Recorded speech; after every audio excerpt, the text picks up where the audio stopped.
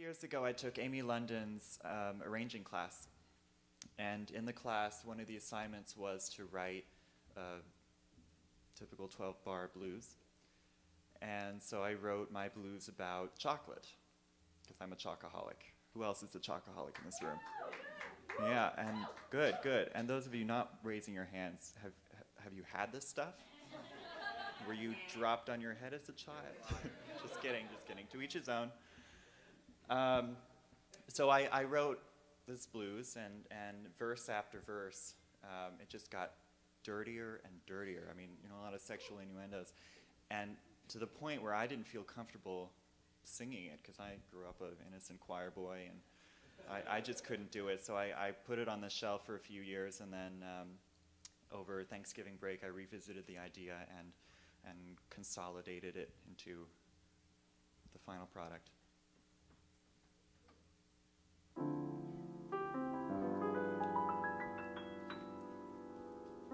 Once I was accused of eating too much fudge. The judge asked me, "How do you plead?" I simply had no choice but to fudge the truth, 'cause I'm guilty in the first degree.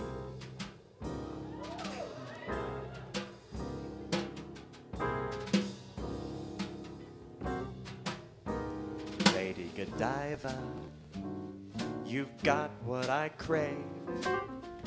Say we go to my place and misbehave. Some like it steamy, but I like it hot. You can keep your vanilla. Pour l'amour du chocolat.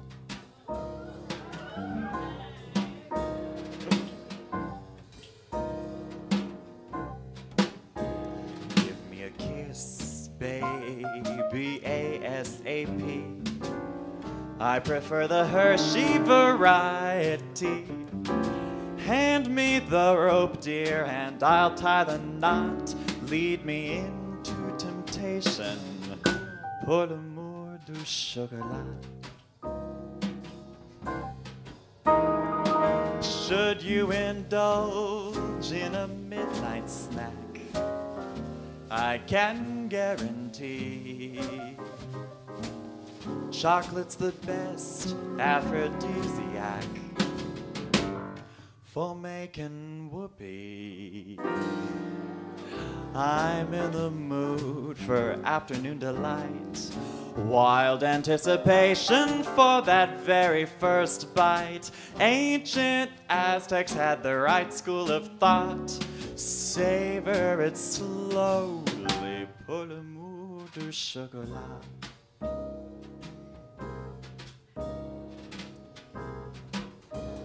Son Gabrielli.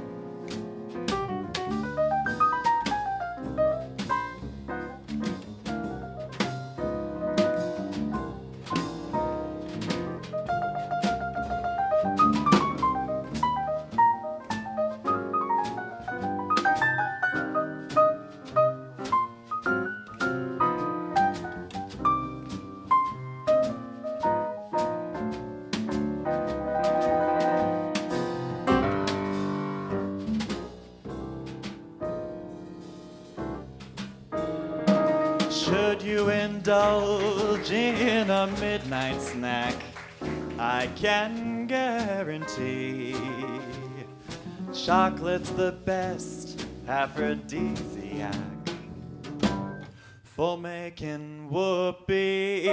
I'm in the mood for afternoon delight, wild anticipation for that very first bite. Ancient Aztecs had the right school of thought. Savor it slowly, pour l'amour du chocolat. Pour l'amour du chocolat. Who wants a chocolate kiss?